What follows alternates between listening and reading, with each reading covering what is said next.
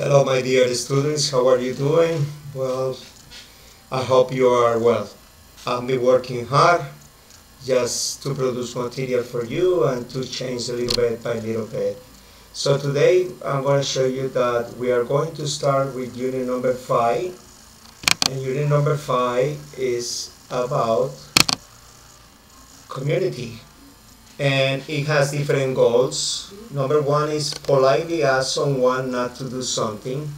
For example, would you mind not spilling on the floor?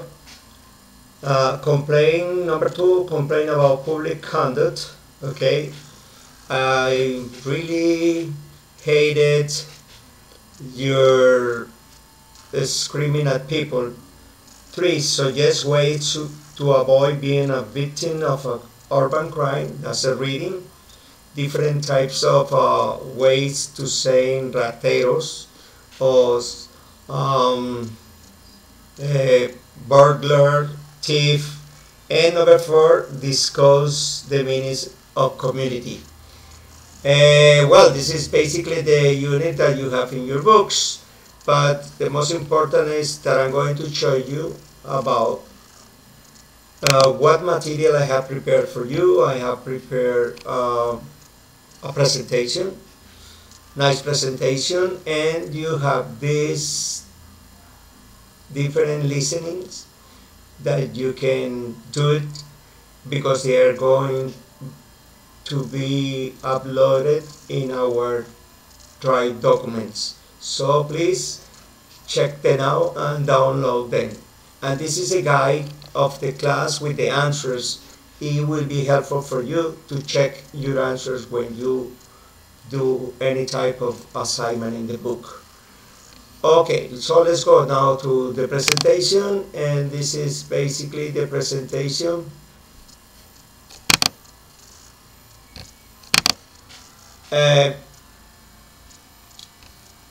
This is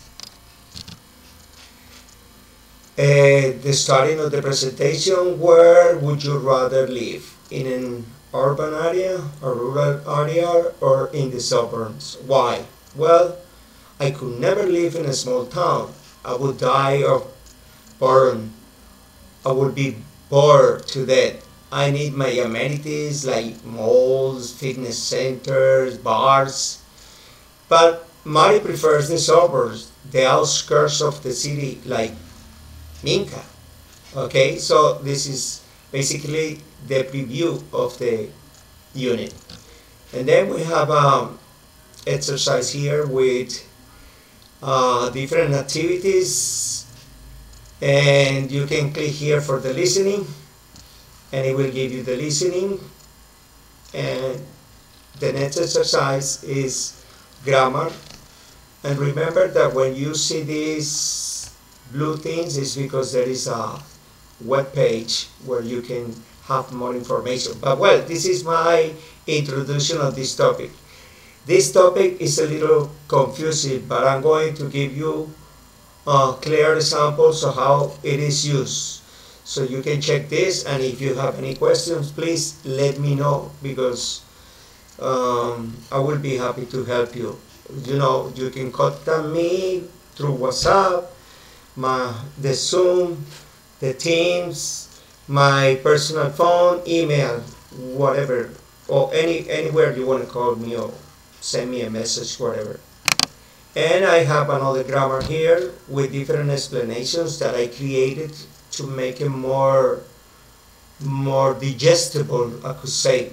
And also I use a little Spanish in this explanation, because I know if you put this into a translator, it doesn't translate the same way. So I'm giving you there the explanation.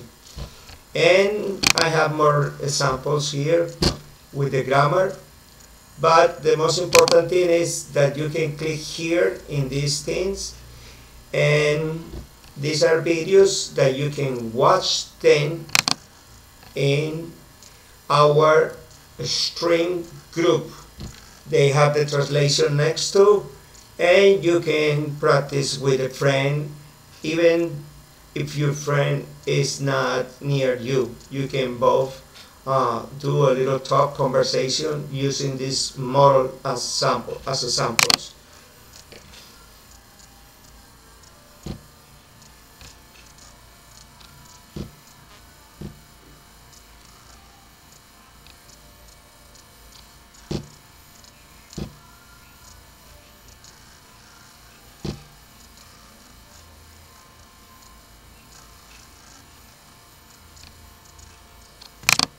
Okay, so as you can see, there are three different videos that you can listen, even as three interview about what bothers people, or what bother people about other your neighbors or people doing in the street.